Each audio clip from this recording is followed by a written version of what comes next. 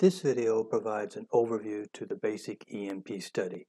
EMP stands for Evaluating the Measurement Process. This is an analysis process developed by Dr. Wheeler that helps you analyze a Gage R&R study much more effectively. But basically the design is a Gage R&R study. So in this example, we're going to have three operators. They're going to measure 4 parts 3 times each. So here's the data. Operator A measures part 1 3 times, part 2 3 times, etc. Now we're going to take this data and we're going to show what the output from the basic EMP study is. You start by creating a range chart, and the key point here is that the range chart shows the repeated measurements for each operator for each part. For example, for operator A, here's part 1, he measured it 3 times, and this is the range that he had on those 3 measurements. Now what's the difference in those range? Remember, it's the same operator and same part.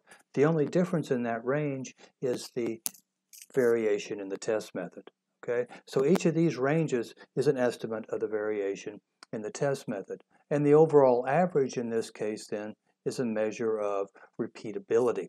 So in this case though, it has to be in control. This R chart has to be in statistical control because that means that the repeatability between the operators is consistent, and this is a measure of that repeatability. Then you can create an X bar chart. And here what we're doing is we're showing the average for each operator part combination.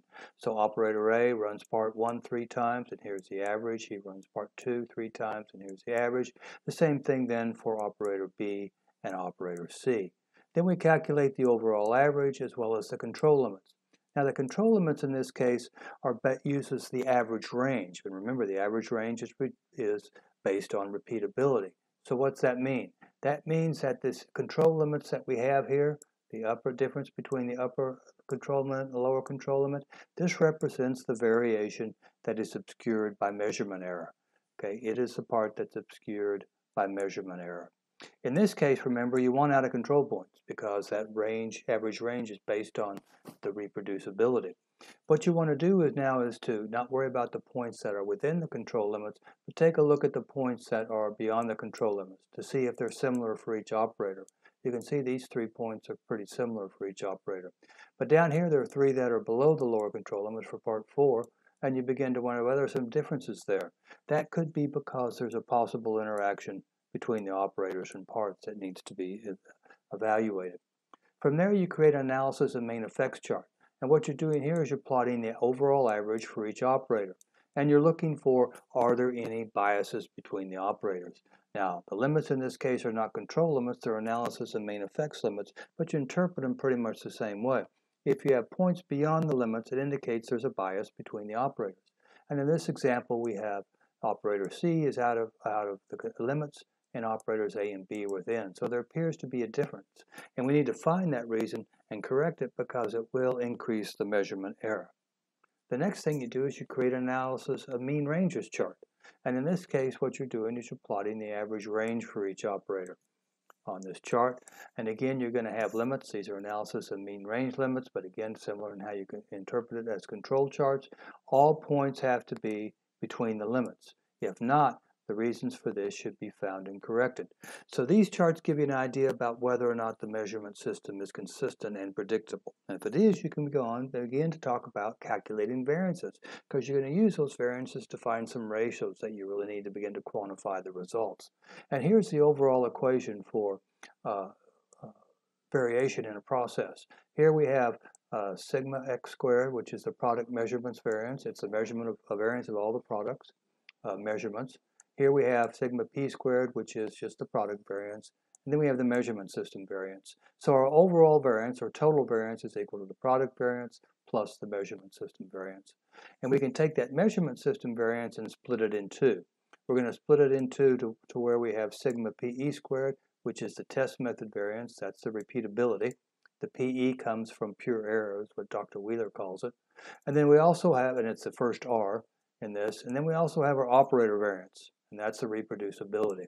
So we're going to take our measurement error and divide it into 2 parts, repeatability and reproducibility, which of course is the Gage R&R. And we're going to start with the repeatability. Assuming that the range chart and analysis and mean range chart show no outliers, you can estimate the repeatability error by the average range. And in this case, the standard deviation of the measurement system, not the variance, is equal to the average range divided by D2, which is a control chart constant, which is this value for this example data. And then you simply square that to get the variance that we were talking about in the equations before. But before we move on with those other variances, we want to focus a little bit on what you can use this standard deviation here for of pure error. What you can use that for is to calculate something called the probable error. And this probable error represents, it happens is that 50% of repeated measurements are going to fall within plus or minus one probable error of the average. And so you can go through, and this is the equation for the probable error. It's simply that standard deviation of the measurement system we just calculated times 0.675. So you can calculate that. What this does, though, is defines the effective resolution of the measurement process, something that Gage R&R analysis never really do. So the resolution should be between 0.2 probable errors and 2 probable errors. And the example that we're doing with our data back at the first is measured to the closest 0.0005. So that's our resolution or measurement increment. So you do your calculations of 0.2 probable errors and 2 probable errors, and you discover that this falls within 0.2 probable errors and 2. And so our resolution is okay. Our measurement increment is not. The key is okay. The key point is, if it's not between 0.2 probable error and 2, you're going to need to change it. Then we go ahead and calculate the rest of the variances. We're not going to go through all the calculations here, but this is the repeatability that we already have. That's our sigma PE squared. Okay, we can calculate the operator variance here. There are equations to do that. We sum these two to get the overall error, or the Gage R&R. And then we can also calculate the product variance equations for doing that and get the total variance. So this column is the one we're really interested in, the percent of total. So with this example data, we can see the repeatability is responsible for 12.4%, reproducibility 3.8%, R&R is the sum of those with some rounding, 16.1%, and then our product's responsible for about 84% of the total variance that we see. And this value right here, this product variance that we see, this is something called the interclass correlation coefficient, or rho. This is the value that Dr. Wheeler used to develop his classification system for measurement systems. And here's his way of rating the measurement system. You take your value of rho, and ours was about 0.84, so it's between that, and in this section here, between 0.8 and 1. And it tells you the type of class. In this case, it's a first class monitor. And he rated these by talking about 3 different processes: the reduction of process signal.